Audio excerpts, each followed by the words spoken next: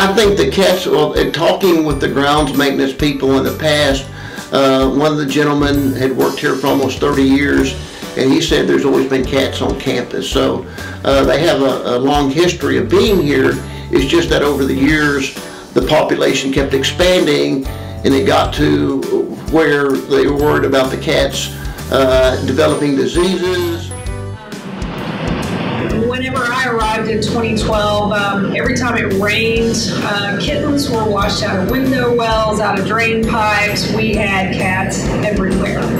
And Corey Ruff, the executive director of facilities, decided that we should have a feral cat program. And so it began in 2012 with the HVAC department actually setting traps and trapping the cats, and in conjunction with the Prevent program here on campus, Dr. Henry and his Prevent students would take.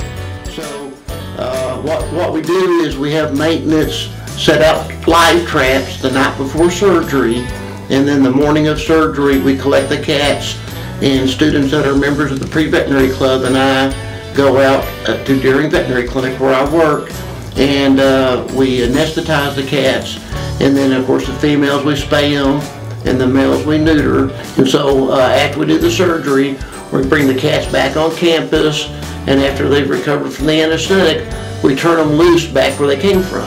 We also give them rabies vaccines, which is really important in this area since there are so many wild animals that can also share campus with these feral cats, that we're making sure that these feral cats aren't getting rabies as well.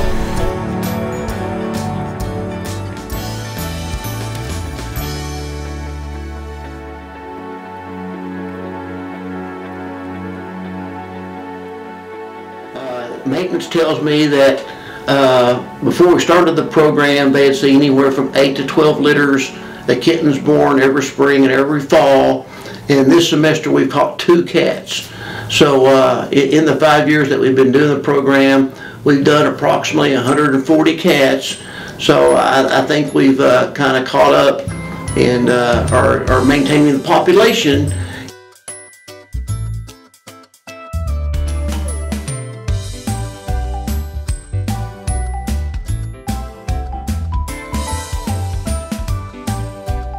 And actually, a lot of our cats, up to about 20 cats, have been adopted out. If we catch them when they're very young, or if we find a young litter, there is a person here on campus that very much likes to foster kittens.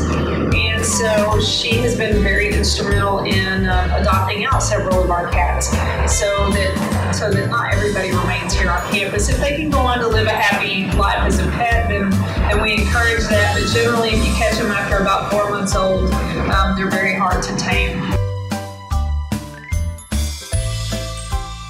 Something I think that's really important to know about the cats, they are not pets, they are feral.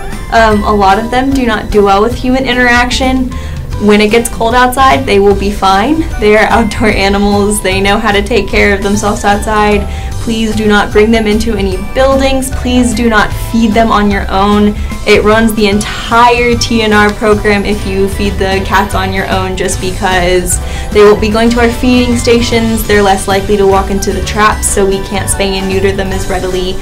So just pretty much let them live their lives and kind of live parallel to them.